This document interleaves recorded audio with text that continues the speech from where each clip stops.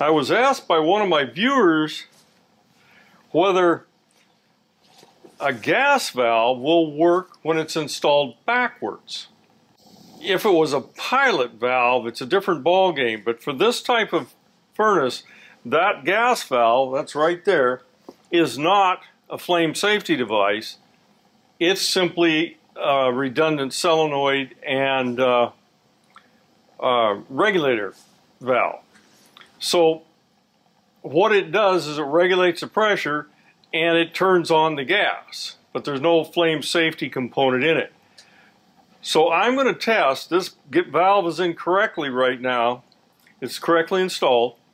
I'm going to fire it up, I'll check the manifold pressure, and we'll see what happens when I take it out and put it in backwards. Okay, it should be lighting up pretty quick.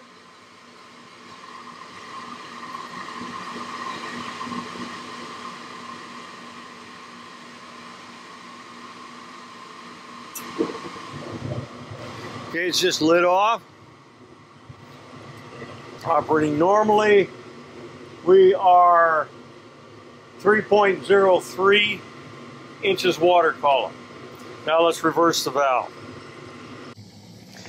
Okay, the valve's in backwards.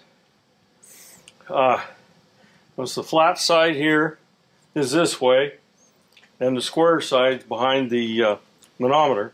So let's fire this thing up.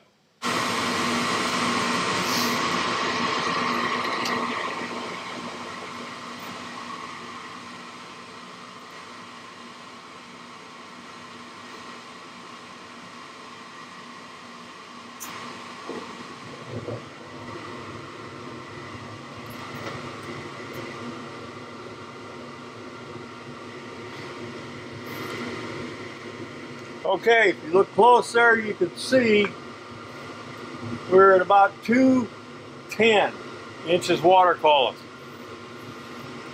Okay, it didn't go up to the proper pressure. Should have been 3, and it's like 210. So the regulator doesn't work right. It works, it operates, but it's firing at a lower firing rate than it would if it was put in correctly. So I can see how that could be done. That mistake could be made and everybody think it's okay. Although when you put a new gas valve on, you should always set the manifold pressure anyway. So it might work, and maybe you could adjust the, I'm not going to try to adjust the manifold pressure. I'm just demonstrating this thing, and I would not put it in backwards. I don't think that's a good idea. Anyway, that's it on this one.